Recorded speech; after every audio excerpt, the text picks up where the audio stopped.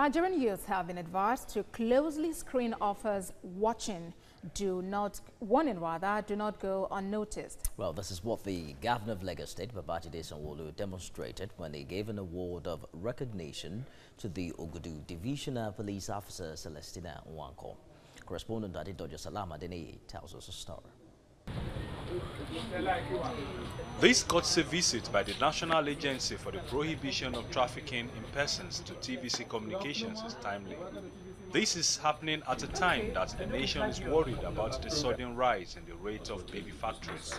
We're here to seek for a sustained support of TVC in the fight against human trafficking through development of media contents in form of unsolicited, I'm sure you heard me, unsolicited documentaries.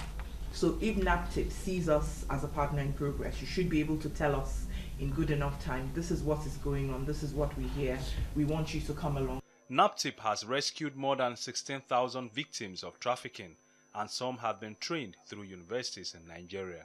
Director General of NAPTIP says the agency is planning to convene a national summit against the baby factory trend and rape.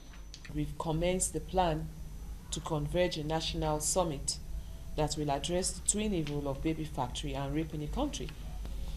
And we hope to establish task forces in all 36 states, because when you have a state task force on human trafficking, the governor owns the project and he's responsible for what happens in his state, being the chief security officer of the state.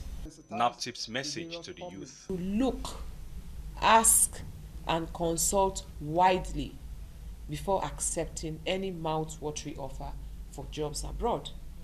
Such offers could be in the form of sports, talent hunts, modeling, domestic work, skill labor recruitment, and even non-existent scholarships. And then when we try to investigate, we find out that they are all fake.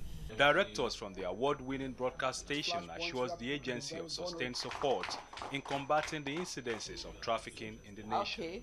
As a broadcast organization, we will do our best to ensure that this sensitization is sustained to the point that we can actually defeat human trafficking. Human trafficking can be defeated. You see TVC as a station that you can partner with to sensitize all sectors, really, from aviation, which you've already started with, to various other sectors that you look to work with. One way to stem the tide of human trafficking in the nation is through collaborative efforts involving the media and other key players.